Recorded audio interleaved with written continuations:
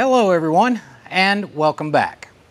This video is a result of me receiving hundreds of emails and comments about adding crankcase ventilation products to M8 engines. Those questions range from, do I really need it, to which one is best? I've also received messages from people raving about how great each one of these products we're going to review is, with others complaining that they installed them and it didn't fix their sumping or oil mist problem in the intake. Some of them were upset about it.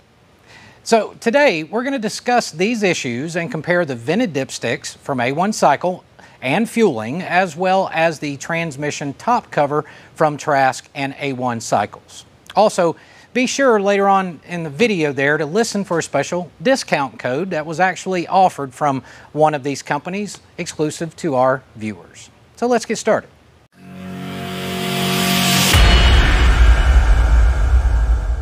For complete transparency, I'd like to start by saying I didn't receive any compensation at all from any of these three companies for doing the video. I'll also tell you that Mike Beelan from A1 Cycle is a great friend of mine. Nick Trask is also a great friend. Both of these guys and their companies are absolutely top-notch. I've got mad respect for them both as peers and friends. Feuling is also a great company, and as with the other two, they put a tremendous effort into research and development. So now with that out of the way, let's move forward. Before we compare these products, we must first understand their purpose.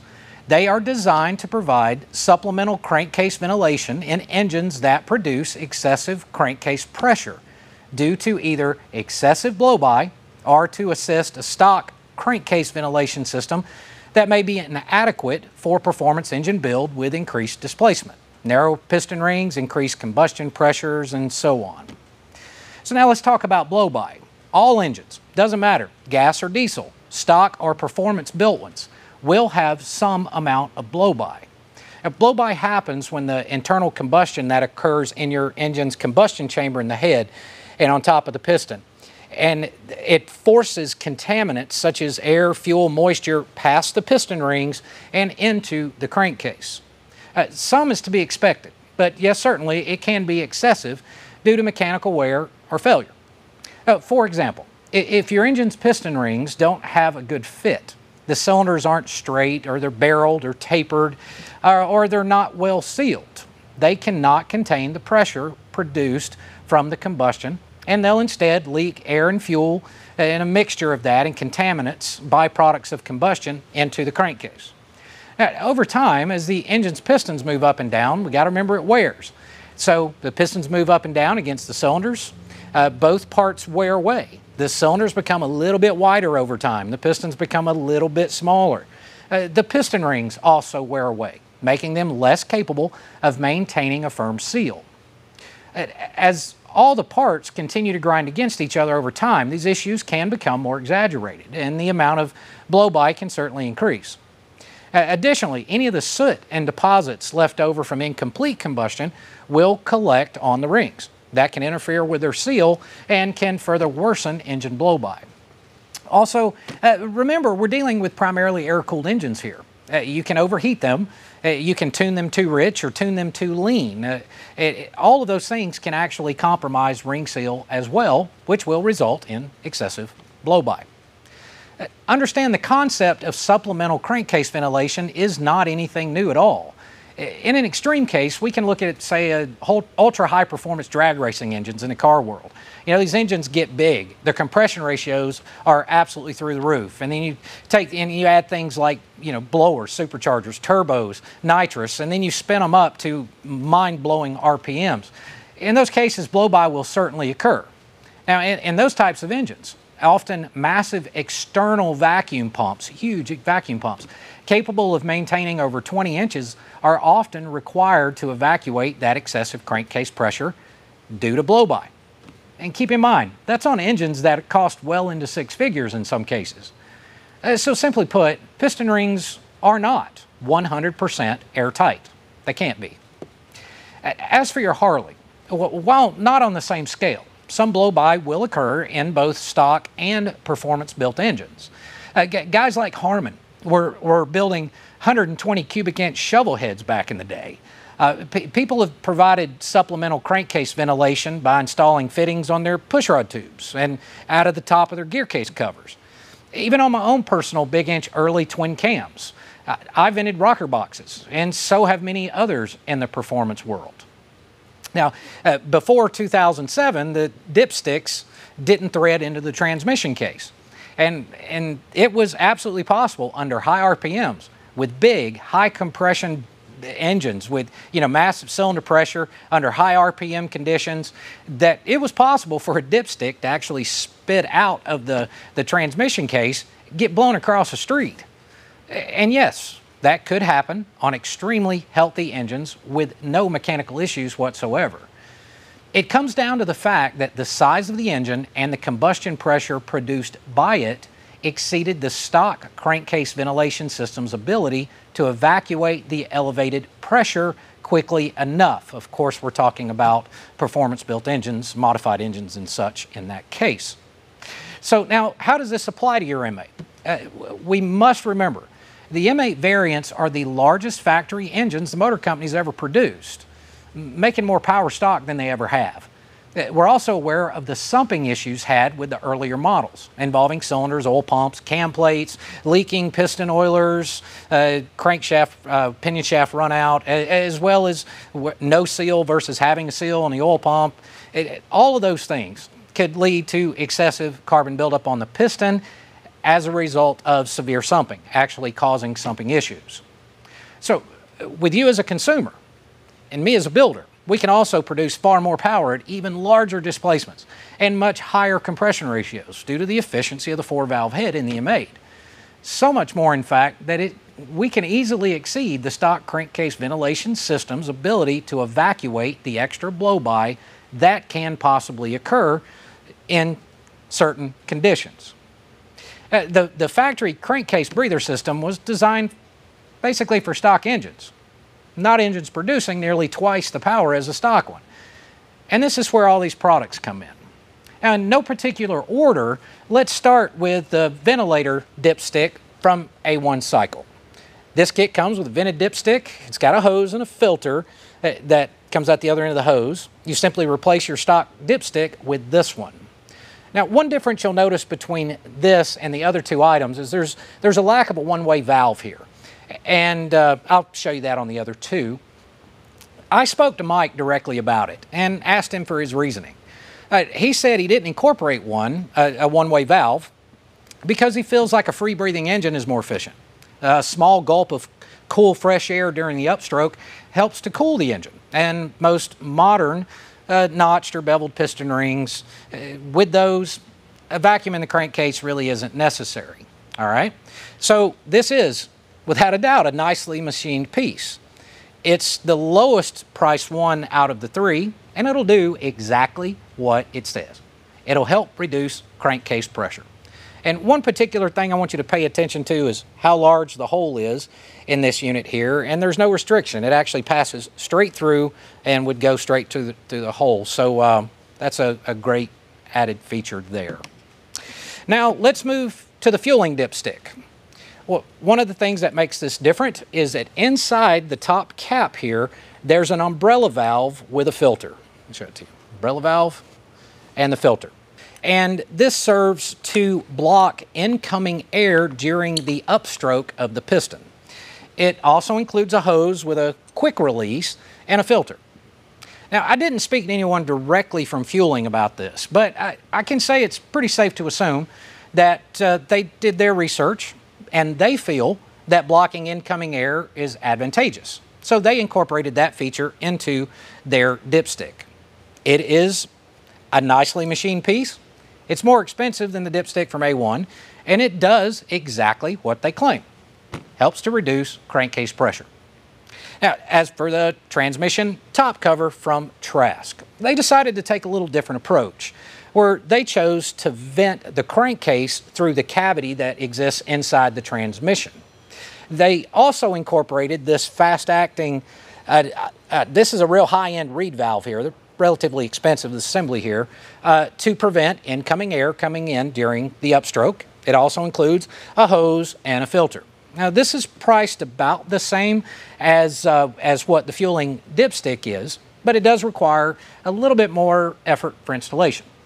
It's also a really nice part and does exactly what Trask says it does. It reduces crankcase pressure. Now, I want to add a fourth product to the mix from A1 Cycles. Mike also has a transmission top cover as well. And you'll notice this plug here, you can buy the filter kit and vent hose kit here that comes off of that, and this will vent the crankcase. If you need to swap a transmission quickly trackside, typically you would have to remove this top cover. So Mike came up with the idea of putting this plug in it here, and when you remove this plug, you can reach in there and lift up the shift pawl, and when you do that, you can slide the transmission out without having to remove the top cover. And that's a pretty cool feature for those guys that think they might need it. Now, I'll add this. Mike did offer exclusive to our YouTube viewers, which was pretty cool when I talked to him to ask him about this. If you'd like to order any of the ventilator products from A1 Cycles website, be sure to use the discount code Baxter's Garage at checkout for special discounts and free shipping. That's pretty cool, Mike. Thanks, pal. Now, all four of these products are great products. All provide supplemental crankcase ventilation. All have their own features and benefits, which is reflected in the cost of each. All are great products to consider. Some will prefer the ease of an installation of a dipstick. Others may find that they like the look of the trans top cover, or may not want to touch a hot metal dipstick or deal with a hose when they want to check their oil. And as you can probably figure out, by this point, it would be virtually impossible to say that one of these does not work.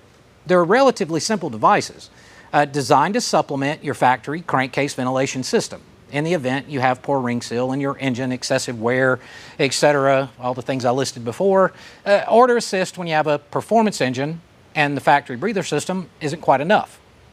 In some cases, they can also help and reduce excessive oil in your throttle body, as well as reduce or eliminate sumping entirely, if it's caused, in fact, by just crankcase pressure alone. It's not a matter of whether these products work, because it's impossible for them not to. It comes down to the actual cause of your crankcase pressure or sumping problem and the severity of it. As you've seen in many of my videos, sumping can be caused by many things, and it can have many levels of severity.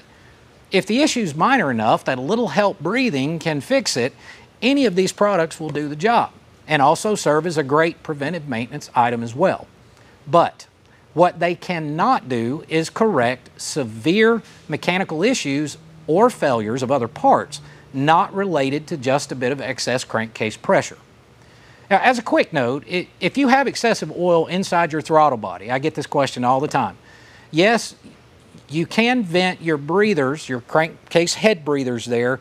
You can breathe that out to atmosphere, and that avoids contaminating your throttle body. It helps to eliminate carbon buildup. You're going to have some carbon buildup on pistons, but it can greatly reduce it. It can also reduce the carbon and deposits on the rings and keep from reducing the life of your piston rings. But what I would recommend, if you decide to do that, is actually venting that to atmosphere, or into a catch can of some sort, not back inside the engine. The reason I say that, we have to remember what comes out of what is in the bottom of that crankcase, considering you have blow-by in all engines, is some waste byproduct from combustion, but it also contains condensation. And again, a little bit of fuel, all the things that happen in the combustion chamber. That's what's getting pushed past the rings. So if you run that up to the breather system, our goal is to remove those contaminants from the engine entirely if possible. We can do that if we vent it to atmosphere or a catch can. But if we recirculate that back into the engine somehow, we're just returning those contaminants back into the oil. Again, we have to remember, especially down here in the South, where we have very humid environments here. I've run catch cans on bike, put 1,000 miles on it, drain the catch can, and you just get this brown, light brown goo out of it. Most of it's water mixed in with a little bit of oil. So I want to keep that out of there, vent it to atmosphere or vent it to a catch can. So let's sum this up. If one of these products does not reduce or eliminate your oil misting or sumping issue, then most likely you have some sort of mechanical problem or other part failure, severe enough that supplemental crank ventilation can't simply fix it, and that problem should probably be addressed. All of these are a great first step to solving sumping and misting issues, and also serve to possibly avoid future issues in stock as well as performance-built engines. Would I recommend any of these three? I absolutely would. Which I would recommend is based on your budget. As a consumer, your feelings towards their features and, of course, their benefits. Installing them may just help you breathe a sigh of relief. Be sure to check out our other videos on sumping issues, along with many engine teardown videos where I analyze the different causes of sumping in both twin cams and M8s. We get into great detail, and there's a couple of dozen videos on that topic specifically. Also, if you've not already and you think I've earned it, please hit that subscribe button and then the notification bell to receive updates next time we post a video. We've got some fantastic engine building footage coming, some customer delivery videos, step-by-step on a twin cam build. We've got some M8 videos, and we also, with Jim's, more tool tech videos coming on parts that I used and reviewed for the curve bike there. Their top-end oil conversion system, their 5-speed transmission, their oil pump, and we're also going to be starting our complete crank-up build series on Evo, shovel, and panhead here very soon. So again, hit that button, that bell, so when I load a video, you'll get a notification. And guys, I appreciate you watching. Thanks a million to all of our members, all of our viewers, the comments. I wish I had time to answer them.